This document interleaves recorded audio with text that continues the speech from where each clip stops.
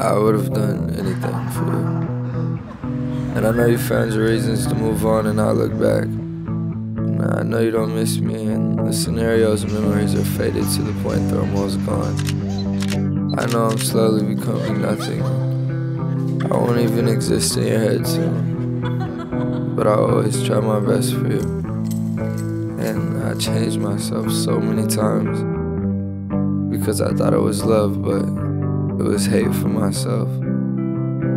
Everyone thinks Don't Forget to Die is about suicide or homicide, but it's really about killing the version of yourself that you don't want to see in the mirror, or the version of yourself you don't want to feel like anymore. But I would say Love is War is a bit more clear. It explains more so who I've become, and it explains why I believe the loser of love is just a numb person that is scared to feel again. I don't advise anyone to become numb. I believe the ability to feel is fascinating in itself, and that's what it means to be human. You sit with those emotions, and no matter how intense they become, they cannot kill you. No matter how intense they become, you're in control of your arms and legs and face.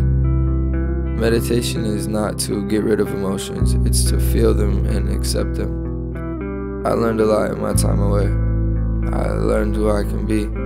I gained my way back.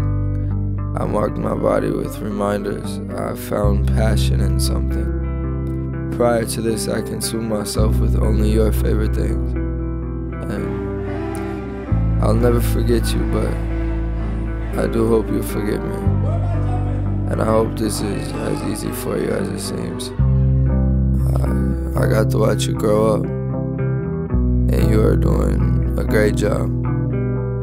I guess I'm just not ashamed to tell people how much I miss you, and this is no script. Doing what I do best, you know. I'm genuinely just talking right now. But I do hope that everyone enjoys Love is War, and I hope that you understand.